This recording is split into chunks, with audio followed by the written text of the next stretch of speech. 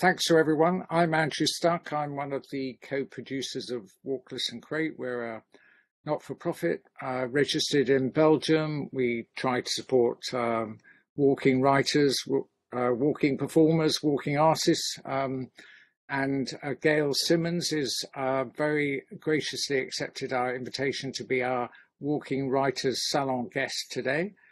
How the Walking Writers Salons have sort of emerged is basically we've been running some writing competitions. There's one going on at the moment. And our poet in residence, Tony Horrocks, is in the room. So he was the winner from last year in the poetry category. And there are opportunities for people to take part in that if they so wish. So just follow the links on the website, as they say. What we try to do with Walking Writers Salons is actually to find out more about how the writer writes and walks, as opposed to the content of her book or their books. But we will obviously talk a little bit about Gail's book, which is called Between the Chalk and the Sea. So, and I know there are some people in the room who've actually read the book, so that's fantastic too. And it'll help you when you come to tackle a multiple choice quiz. So first off, let me introduce Gail. Now, she said that what she'd written in the biography on the Walk, Listen, Create website was a bit dry. So I'm just going to say Gail Simmons is, she describes herself as a walking writer and the author of The Country of Larks, which was a journey in the Chilterns. It was shortlisted for the Edward Stanford Travel Writing Awards in 2020. She has an MA in medieval history and, what I think we might explore a little bit, a PhD in creative writing. She teaches at Bath Spa University on the nature and travel writing modules and the MA. Gail, of course, is a travel journalist as well, so she's contributed to all the main broadsheets and also magazines. And she's also appeared on Woman's Hour and the BBC's From Our Own Correspondent. So, Gail, welcome to the Walking Writers Salon. Thank you so much. Thank you for writing such a brilliant book, which is part memoir, part sort of topographical documentary, I suppose, and part history. But one of the things that comes through it so strongly is how you've been influenced by the chalk landscape in your lifetime. But one of the things you say, which I think is the first thing I really want to get onto and get onto quickly, is that you say that landscape influences your writing and influences others' writing too, and that the softer plasticity of this chalk landscape is very different from where you live now in the Pennines. So would you like to give us a little bit more on writing and how the landscape influences your writing? Well, I'm very happy to talk about that. It's something that I wasn't aware of until fairly recently when I wrote this book, that I seem to be drawn to chalk landscapes. I've lived on or near chalk most of my life. So when my family settled in the Chilterns after my dad was traveling, taking us around the world when he was in the army, it was a chalk landscape. And so I grew up for the first 10 years of my sort of second half of my childhood, surrounded by these chalk fields where you'd go out in winter and everything would sort of seem to gleam white. You'd find these amazing flints lying in the ground. Even in dull weather, the landscape seemed to sort of shine because of the whiteness. And so, of course, part of it is because it's the landscape where I used to explore with my little brother. We'd go into the hedgerows when they were still quite thick and not too trimmed as they are nowadays, and make dens and just sort of wander around and run around and go a little bit wild. Again, not something you can easily do these days. So I think partly it's that. And then I lived in Oxford for a while, and I used to go over to the North Wessex Downs, Marlborough Downs, maybe you'd call them, Uffington White Horse, and see all those wonderful sort of etchings in the chalk, the historic monuments like Wayland's Smithy and all those long barrows, and then now live up in Yorkshire, not quite in the Dales, sort of kind of on the edge, the Pennine landscape, and but the East Yorkshire has the Wolds, which is another chalk landscape, so I sometimes try and escape over there. But it is a very different landscape to where I'm living. Here we have what's known as a millstone grit under your feet. Now, the clue is in the word millstone grit. It's so hard, you made millstones from it in order to grind your wheat kernels. So it's a very hard and unforgiving stone. It's an amazingly, stunning, dramatic landscape, but it doesn't have the sort of softness of chalk, which I think is my rock. And it means that I find that I can't really write about where I live. It's almost like, it's too hard to be etched into. Now, chalk is a very soft rock. People have drawn on it, as I've said. The Long Man of Wilmington appears in my book. I've mentioned the Uffington White Horse. There's chalk figures all over the landscape. People have buried their ancestors and their relatives in chalk. And it's also a landscape that's attracted writers and painters, people like Revilius, Nash, the Bloomsbury set were all based in that chalk landscape. So for me, it seems a natural canvas to write about, or to write on, if you like. I think you're Muted. Something we just chatted about before. You jokingly said you couldn't write Wuthering Heights if you were living in the chalk landscape. No. Bronte, Emily Bronte, was it Emily? Couldn't have written Wuthering Downs. It's just not the same. And I think that's correct. I think here the landscape is dramatic and it's kind of blustery and it can be quite bleak and it also be really beautiful as well. But the character is much harder, much harsher, much more dramatic, and it kind of doesn't really suit my writing, which I think is quite gentle, I guess. That's for other people to say, but so my pet theory is that chalk is a natural landscape to write on because it's so pliable. Okay, so next up, tell us a bit more about how you write and how you walk, because in the book you actually talk about rhythm and how important rhythm is to both you stepping out across the downs and also getting pen to paper. Yes, although I didn't actually put much pen to paper when I was walking, because if you've ever tried writing and walking, you realise you can't actually do it because you wouldn't get anywhere. One, you'd have to keep stopping, and your notebook would blow away or whatever. But the second and most important thing is that I think you can only really get a kind of rhythm going when you don't stop, when you walk, and it's like almost the heartbeat of the footsteps, and that's where the words come for me. So the way I walk and write is to take a little, sort of Olympus dictaphone thing, and I speak to it, and the words just come. It's as if I'm talking to somebody else. So for me, I can hardly write if I'm sitting still. It has to be, for me, it's very connected with movement, and particularly movement foot.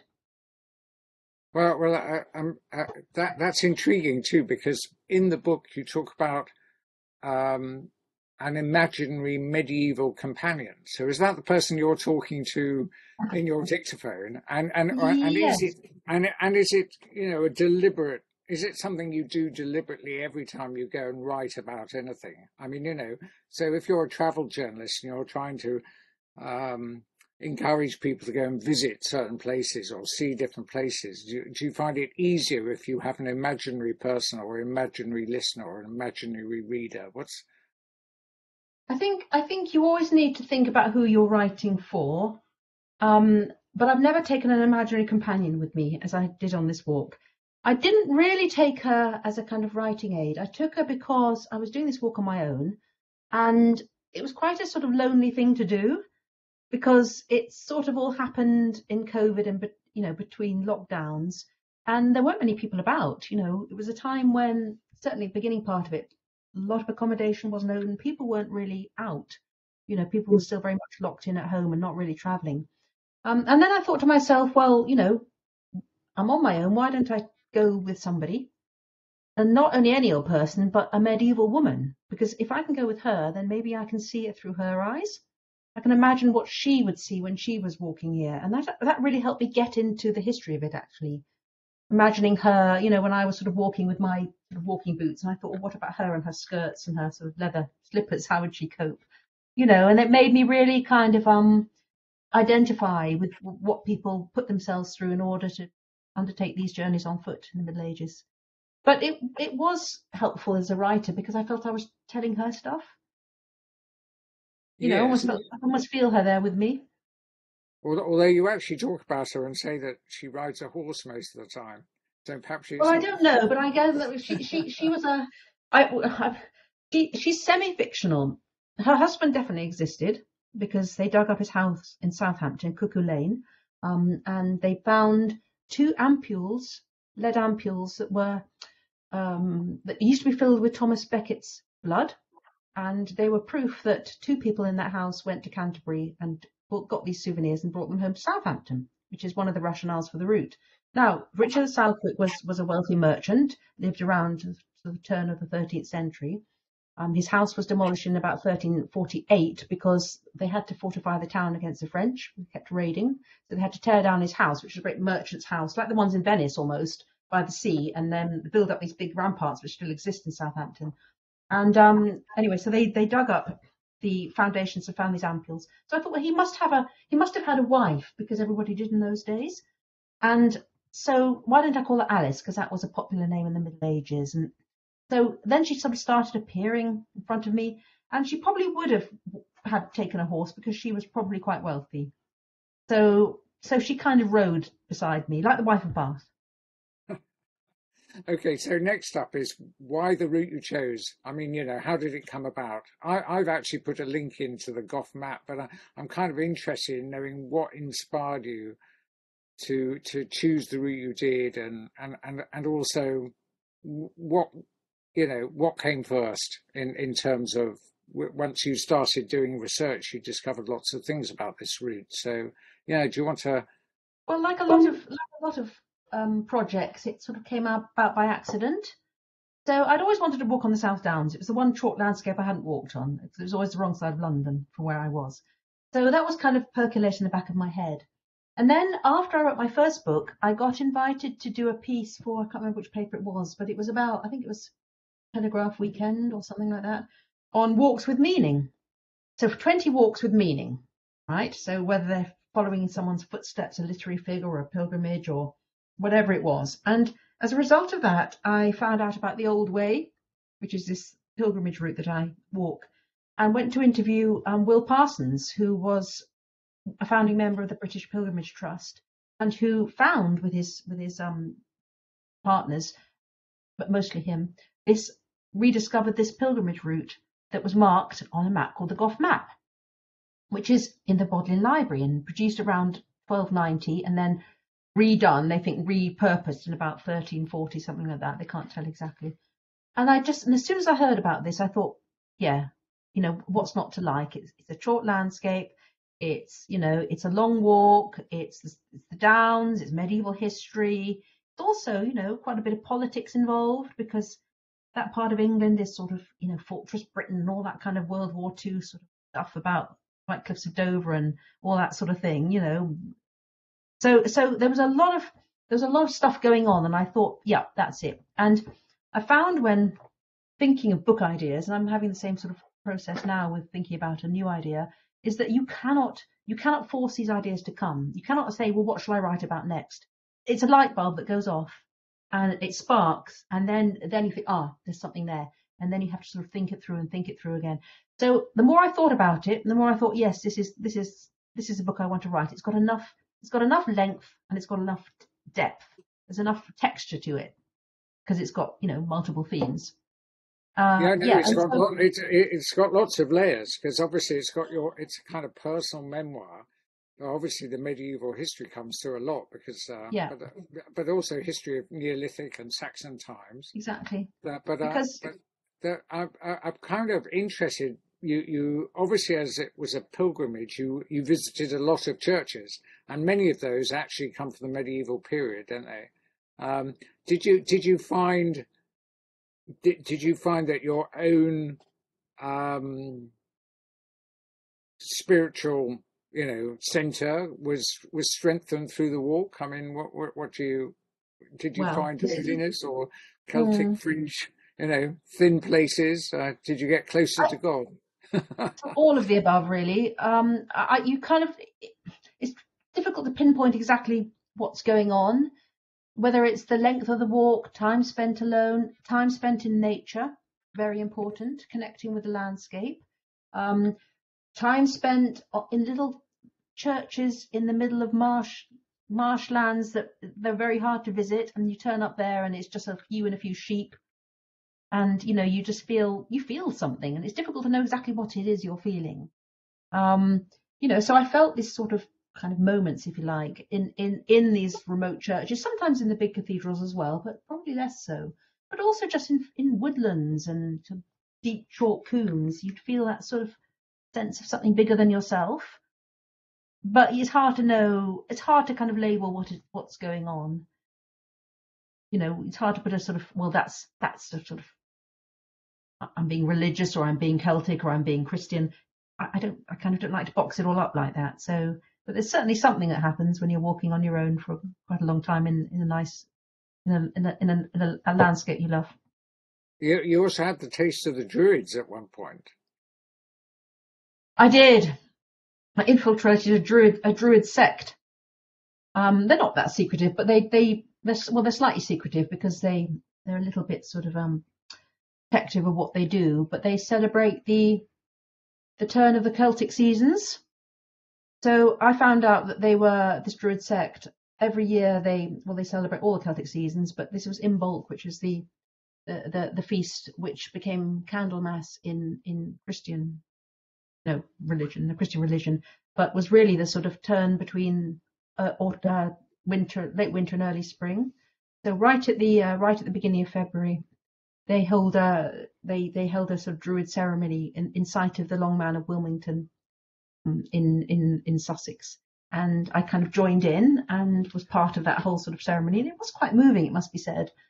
So yes, it was an interesting event, and yeah, I'm glad I went.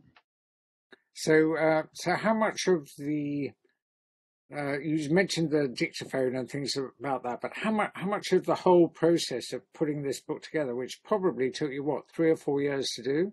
I mean, is that a sort of kind of what you anticipated, or did you think you were going to get it done faster, or? It should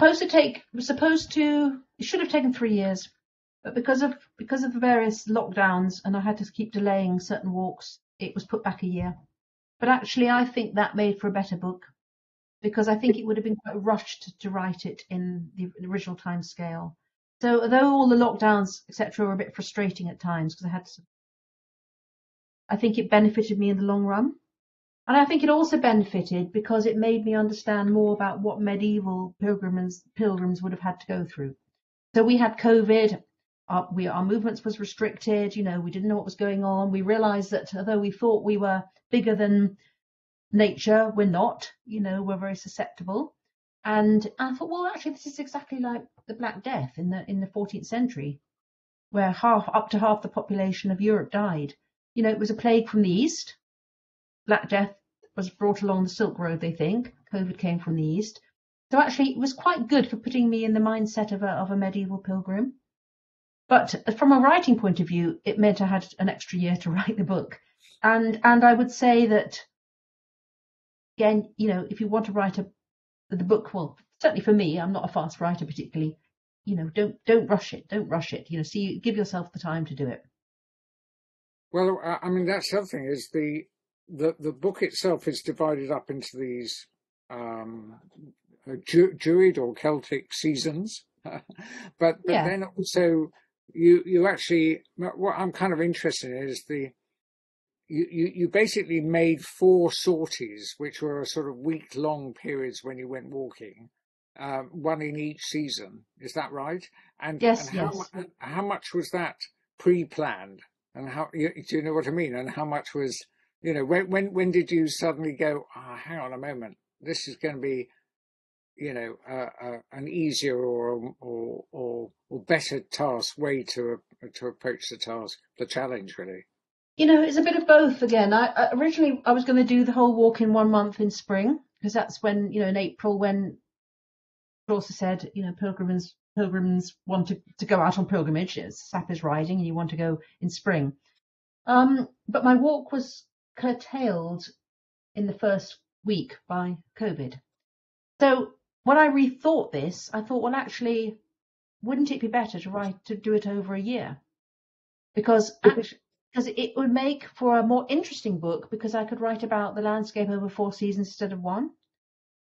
And because I could write about it in spring, in summer, autumn, and winter. So I thought, well, this will be a more richly textured book if I do it this way. It'll also mean the journey is sort of more meaningful, because if it takes a year rather than a month, it kind of fits in with a sort of medieval idea of a year and a day. When you went on pilgrimage as a medieval citizen, they thought you might not come back. You had to make your will, you had to get your affairs in order, you had to, make peace with your neighbours, etc., etc. And then you went off off to wherever you went. And then if you weren't back within a year and a day, which is a very medieval concept, they assumed you were dead. So the year thing suddenly rang true for me. So I thought, well, okay, so I'm going to walk it over seasons.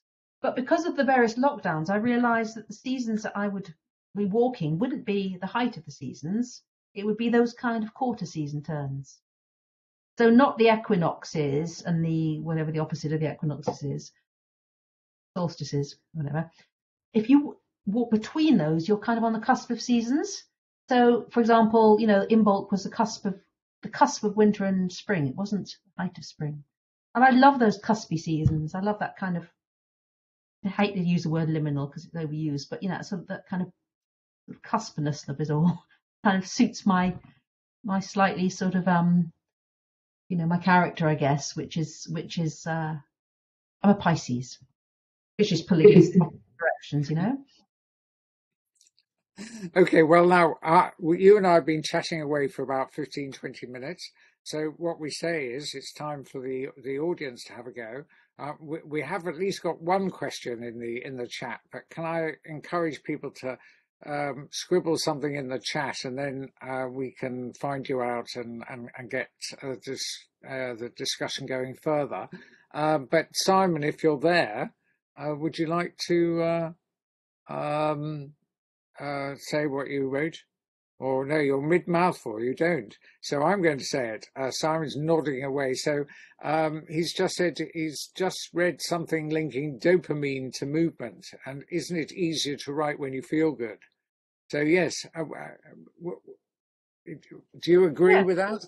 Oh yes, absolutely. And I think when it always strikes me when when we're people are on strike and the unions or a government are saying we need to get round the table and sort this out. No, you don't need to get round the table. That's the wrong thing to do. Go out for a walk. You'll never sort something sitting around a table in a kind of confrontational way. You go out for a walk and walk side by side with someone. That's how you sort out the world's problems. So I don't know about the dopamine, but I'm sure it's true, because we always feel good after exercise or any kind of movement, don't we? I know I get very depressed if I have to sit still for too long. I think depression and just being static are linked. So I imagine then that dopamine and movement are also. So when you came to writing the book yourself, did you find that what's your sitting at the desk routine for writing? Do you sort of try to write for a couple of hours or until lunchtime or what? Or do you find that every 20 minutes you're up for out for a walk? Well, yes, I probably set myself a target of I will write for at least 2 hours or 3 hours or whatever it is. And I won't stop. I think setting yourself a word target is slightly harder, because you're always word counting then. You think you'll have quite done it now. I've done 490 words, another 10. It's slightly distracting. Whereas by saying I'm going to sit down and do this for 2 hours or maybe 3 hours, and then stop, because, you can overdo it. You can overdo the sitting. But sometimes if you're in a real role, of course you're not going to stop. So if after 2 or 3 hours you really feel you're in the rhythm, then you would go on. I would go on, but I would set myself a sort of time target, because otherwise you're just not going to get it done, Okay, well now we've got a couple of more people in asking questions. So Ruth Broadbent, Ruth, are you there? Oh yeah. Hi. Yeah, hi. Thanks, Gail. Yeah, I had a question. You mentioned, I think it was the word etching that you used, Yeah. and about it's quite a kind of visual description and very tactile. And I just wondered if you do make any marks into the chalk, like writing, drawing, or whether it's just your footprints left behind, or No, I didn't really. Perhaps I should have done, but I did sort of take with me bits of chalk. I think I've got a piece here. So I should have, I probably shouldn't have taken from the landscape rather than giving back to it. But can you see that? The lump of chalk that I picked up on my walk, and that was, I think, the one when I went off the downs. I think I took that with me as a last piece of chalk I'd be with.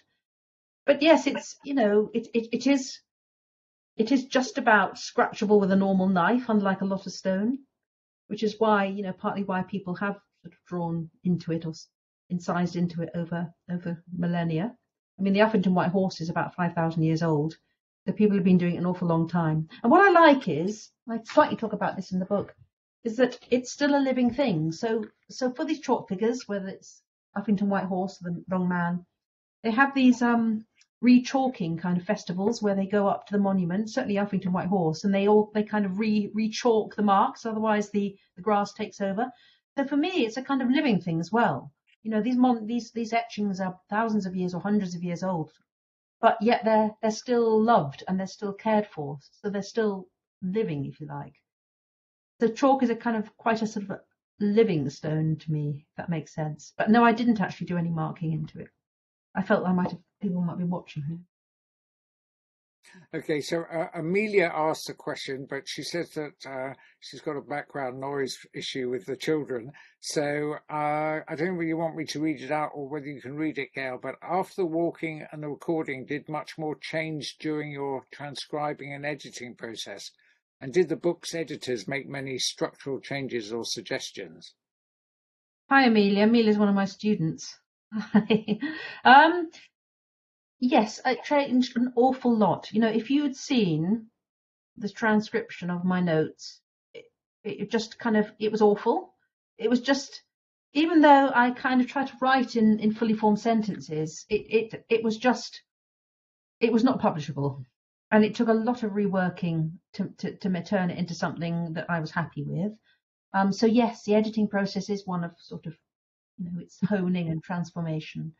And the editors, yeah. So what happened was that as I worked on the book, I would send chunks off to the main editor, and she would make sort of suggestions like, you need a bit more memoir here, or you need to do this, or you need to, don't lose the sight of the theme of the Goth map or whatever it was. Something only someone, with an overview, an outside view can see. So I had that as the book was progressing. And then after that, after submitting the manuscript, you have a line, sort of copy editor who goes through it line by line and sort of does minor changes, and you argue about things like how many commas there should be and all this sort of. So yeah, it's a book. Writing a book is it's solitary, but it's also very communal. You're writing it with other people. You're writing it with your editors and your agent as well. If you've got a very active agent, I can see a cat coming in. The cat, Andrew, it just went past your window. Yeah, if you've got an agent, yeah, it's a grey one. An agent will also, if they're very involved, she wanted to sort of see what was going on as well. So she was very active in the process, because I had to do a proposal before the book actually got commissioned, and I did a lot of editing before even sent out with her suggestions. So she acted as a sort of editor as well. So it is a very communal process. It's, you think it's a solitary thing, and it is to a certain extent, but once you're sort of getting it out there, it's quite communal. A lot of people involved. Great. Okay, Rosie. Rosie, if you want to ask your question, you don't worry about the video if you want to just do the audio. Can you hear me okay? We can. Right, okay. Well, first of all, I wanted to say I did a workshop at Bath Library with Gail, and how nice that was. So you can't see me, so you won't remember who I am. So that's quite strange. As with the Chilterns journey, I really liked the connection of a route and found I was often flipping back. It wasn't so easy with this one to decipher it, but I thought it had such a beautiful organic shape and mystery to it, and it felt more like a treasure map. and I really like that. And when Andrew talked earlier about the rhythm of the journey, and I was thinking how there's quite a bit of toing and froing with it, and it, with the chalk and the sea, but also it felt like the physical act of walking. And recently I walked along a very narrow, overgrown path and had to kind of swish my hips and put my arms above my head to try and avoid getting stung and grazed or tangled up. And but the best thing about the book is that it has made me want to get up and walk. And so I wanted to thank you very much for that. Yeah. Oh, well, thank you so much. And I recognise your voice. I'm sorry I can't see you, but I do recognise your voice. You probably asked a few questions or made a few comments in Bath, but I do remember that. I'm sure I did. Yes. Yeah. Well, that's lovely to hear. And I tell you, when you write a book, you're not sure how it's going to be perceived, and you kind of hope it will be perceived as you meant it. But you absolutely no guarantee that it will be. So when you hear people say the sort of thing you say, and you think, well, that's kind of what you meant to happen, that feels nice. Good. Great, thanks, Rosie. Sheila, are you there? Sheila, would you like to ask your question? Pitch in. I am, yeah. Gail. I'm another of Gail's students. But I've never heard you talk about the book, so it's really interesting. I read this book in over a weekend. It was a very rainy weekend in Dublin, and it completely took me somewhere else. And I love when a book does that to you, when you just completely get immersed in a different place and you can kind of feel everything about it. Wonderful. Two questions. I've just got one there, but there's two questions. One is, you mentioned walking alone was lonely. You talked about loneliness quite a bit, and I'm curious, is walking alone for you inherently lonely, or was it particularly so during the pandemic? And my second question is around the notion of secular pilgrimage. I mean, I got a sense that this wasn't necessarily a religious pilgrimage, and also that pilgrimages are now being redefined. So the idea of pilgrimage can be very much a journey into yourself as well as a physical journey, rather than necessarily being related to anything that is to do with institutional religion or necessarily spiritual belief. So I'm just curious, they're my two things. I'm just curious, secular pilgrimages and loneliness when walking alone. Okay, well, I don't normally feel lonely walking alone. I mostly walk alone, but there were times where I was very aware of my aloneness, and particularly you'll remember, go into it in great detail for people who haven't read the book, there was a particular incident where, this was taking part with the background of the Sarah Everard murder in London. I was walking about that time, one of the walks I did, and there was a lot of talk about whether women should be going out on their own, and it was unsafe and all this sort of thing, and it can't help but sort of seep into your consciousness. And there were times, because you're walking, okay, it's the South Downs, it's not the Alps, but there are times when you are actually really alone. You don't see anyone for hours, and I absolutely love that. I love the fact you can be in quite a crowded country but feel completely alone. But there are also times, let's say in the winter, when it was rainy and muddy, and I sort of walked past people's cottages and they were all sitting in having their lunch. And I thought, what am I doing here? Why am I putting myself through this? Why am I walking through the mud and the rain on a kind of February wet Sunday? What am I doing? But then you push yourself on, because that's what you have to do. What do? You turn back or you go on. And for me, it's a kind of metaphor for life. Do you turn back or do you go on? You can't just sort of stop. So the loneliness is part of the experience. The aloneness. Aloneness is good. Loneliness is not so good. I love the aloneness, but I don't really like the loneliness, and it's quite a narrow dividing line sometimes. And the pilgrimage bit, the British Pilgrimage Trust, who now sort of taken ownership of this walk, their motto is bring your own beliefs, because pilgrimage is yes, it's a Christian tradition, but it's also a Muslim tradition, it's a Japanese tradition. It's a natural thing to want to go and connect to somewhere that means something to you. You get people going to Graceland, Elvis Presley's house. It's a pilgrimage. You get people going to Anfield because they like Liverpool United, So it's a human need to connect with places to make a journey to places that matter to you for some reason. And that to me is what a pilgrimage is. It's been co-opted by the Christian Church because they were very good at that. They would co-opt a lot of the pagan sites. So if you find a holy spring, or if you find a medieval church, you'll often find a holy well near it. Why? Because the holy wells were sort of celebrated, were venerated, if you like. And the Christian Church, Gregory the Great, said, well, look, if we want to make the pagans Christian, build churches, places of worship on top of places that people already worship. So you'll find them churches by yew trees, springs I've mentioned. So people have had this long sort of deep need, long-standing deep need to travel and to make, often on foot, to places that matter, sacred places that matter to them in some way. So yes, pilgrimage is I hope that answers your question. Great, good question, Sheila. Fantastic. Tamsin has a question, or a couple of questions in there, but about walking and tugging on your memories. So, Tamsin, tell us a little bit about your question. Oh, you need to unmute. There you go. Hi, everybody. Hi, Gail. Can you hear me? Hi. Yep. Hi.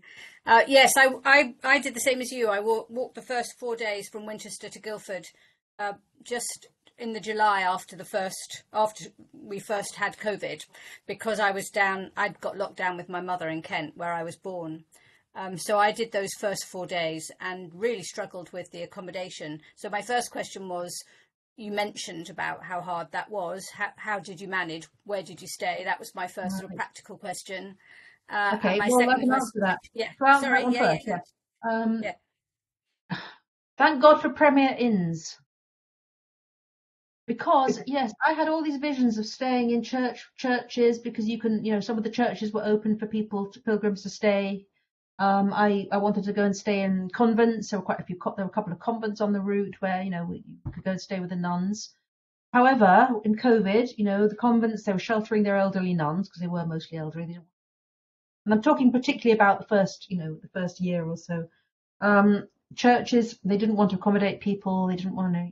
A lot of them were closed actually. And the only Airbnbs, people hadn't really opened up. I'm thinking particularly sort of summer 2020, summer and autumn 2020, when you were supposed to be bubbles and all that sort of thing. And the only places that were open often were these hotels like Premier Inns, because they housed essential workers, people like BT workers or road workers or electricians having to do essential work. So I stayed in those.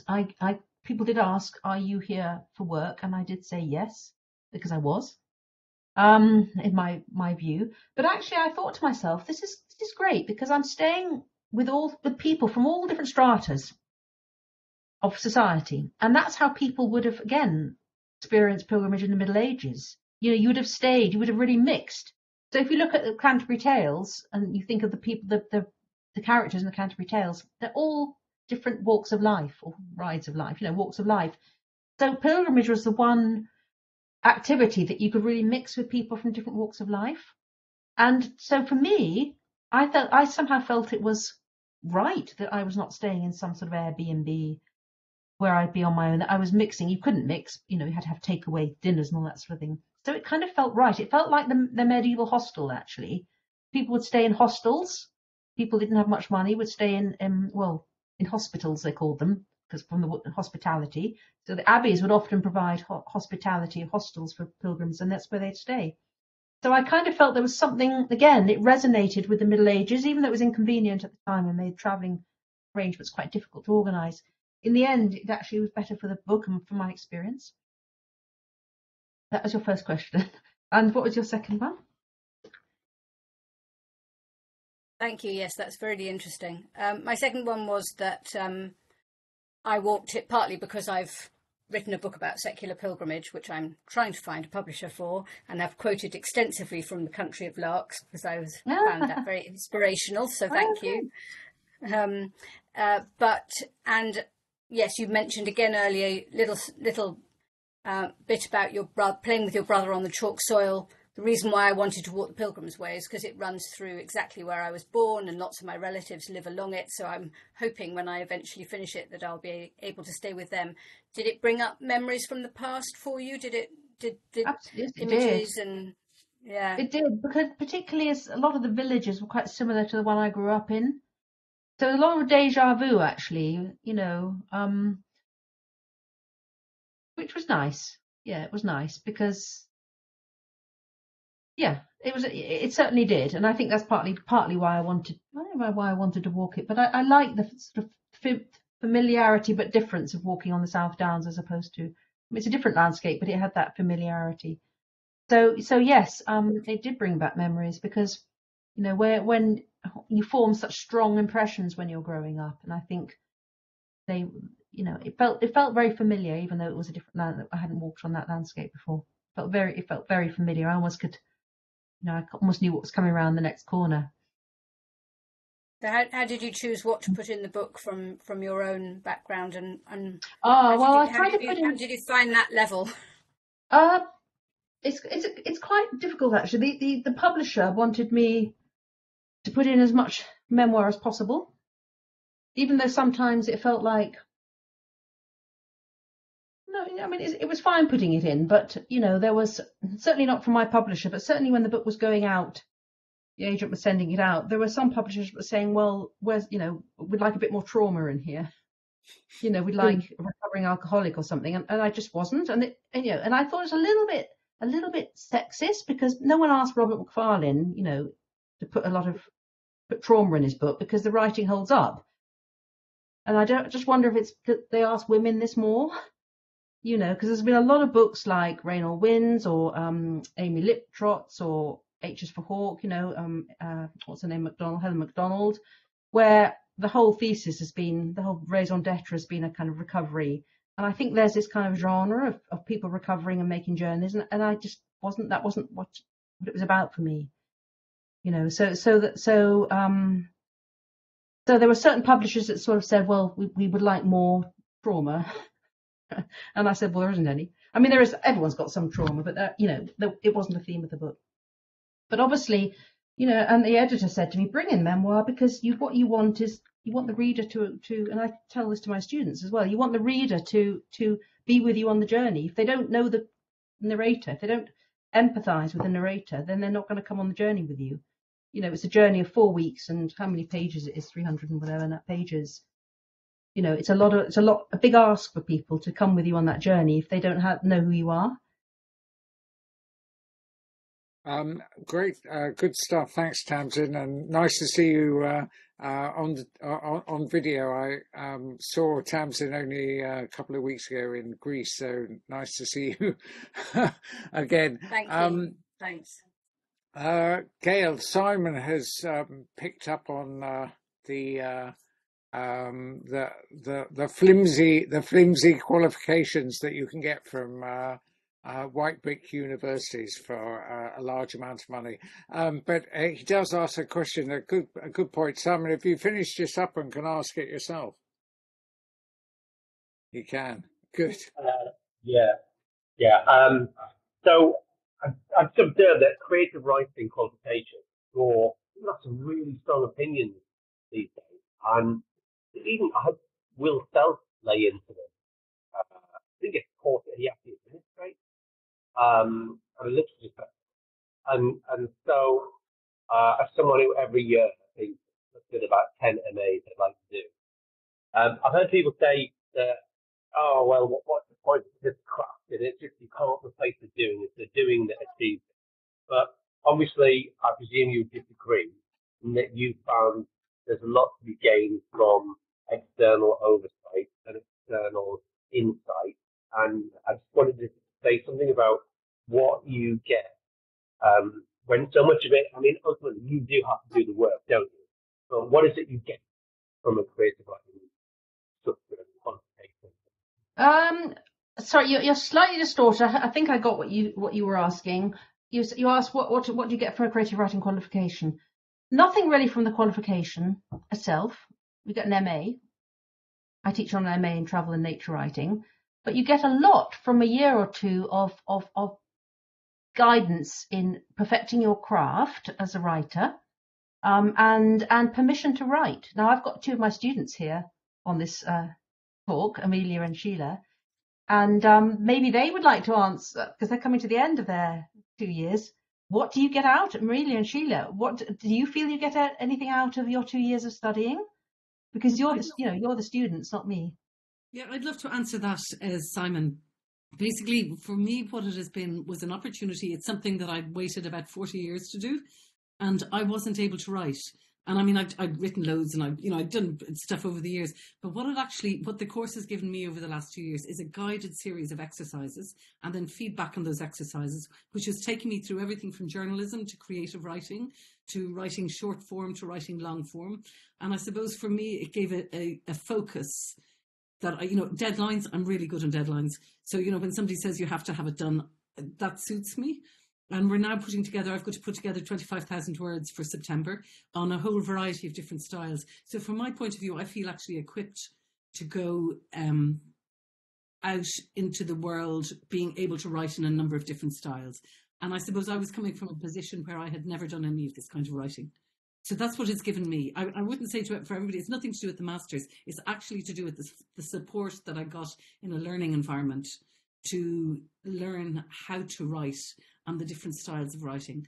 So that would be my thing. I don't know about Amelia, but it's not for everybody, but it's certainly for me, it has been extraordinary in terms of learning. Thank you, Sheila. But you're right. It's people who aren't writers think there is some kind of magic thing that you are not a writer and suddenly you're a writer, but actually it's a process. We're all writers. If you want to write, you're a writer, but there's always room for improvement in your writing, and giving someone 2 years to improve their writing, to be allowed to perfect not perfect, but because we're always perfecting our craft, but honing your craft without feeling that you should be doing something else or feeling guilty, is a really important thing, because it's like it's like a wine maturing. You can't force it. Has to happen sort of slowly and with practice. If someone can learn to play the violin, but that doesn't make them a great violinist. What makes them a great violinist is hours and hours and hours and hours and hours of practice. So what makes a good writer is hours and hours and hours and hours of practice. Everyone can put words on a page, but it's those hours and hours and hours of practice and honing the craft and learning and making mistakes and learning from them that make you improve you as a writer. So the qualification is just a qualification. That's all it is, and it only matters if you want to go on and do another qualification. Does that answer your question? Well done, Gail. Just in case we hadn't noticed, Bob Parks would like to ask a question. I'm going to tell him, Bob, you are going to be the last question before the multiple choice quiz. So off you go, Bob. I'm having problems with chat. I can't get my word on. I've written it. Oh, here we go. I live in the New Forest. Do you know if it's illegal for planes to overfly national parks? It's almost a continual drone, which destroys the voice of nature. How much is sound central to your motivation to go walking? To me, it's my intention. How much is sound important to going walking? You mean the sound of nature around you, birds and that kind of thing? That's the one we can't hear because planes are continually overflying the. That's really annoying, isn't it? I don't know about the law about planes over the New Forest. I cannot answer that one. There's no way that you can get away from the drone of planes. It's awful. Yeah. No one seems to notice it. I notice it when I go back to the Chilterns, it must be said. I notice the planes. I don't notice them where I live. We have very few planes where I live now. But yes, it's and you kind of feel sorry for all the animals and the birds who are having to put up with all this horrible noise when, instead of sound of other birds. But yes, I find I'm quite affected by noise.